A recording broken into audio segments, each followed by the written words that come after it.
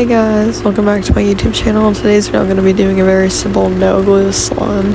So I'm just going to get started into this video very fast. You're going to need a bowl to make the slime in. You're going to basically just need some dish soap, of course, some shampoo, and of course you're going to need something to mix the slime with. So you're going to need basically just a mixing tool. So you're going to pour in your shampoo, whatever amount you want. And when you're done pouring it in, you're basically just going to take in your dish soap and put only a little bit, like maybe that much.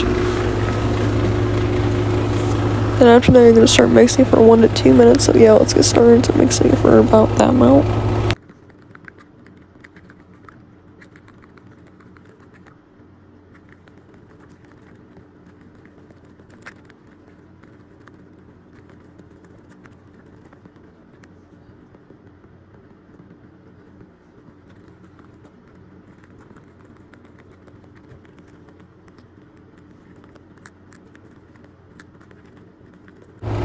So yeah, you can see how thick it got for all that mixing. I mean, you don't need a lid, it's just I personally am using a lid. So now what you're going to do is you're going to put this in the refrigerator for about 2 to 3 hours. So yeah, I'll see you guys when I'm all done with the recipe.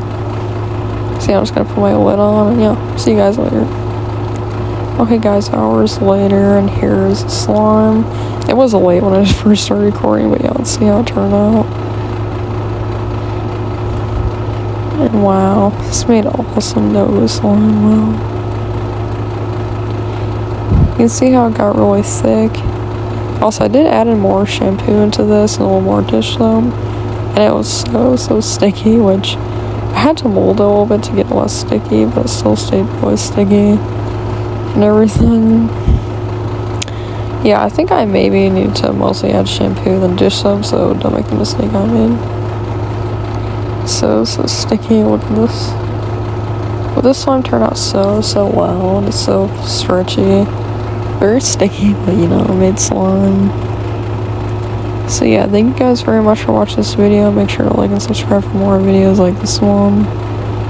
Yeah, it really is sticky. But yeah, so yeah, thank you guys for thinking. Bye guys.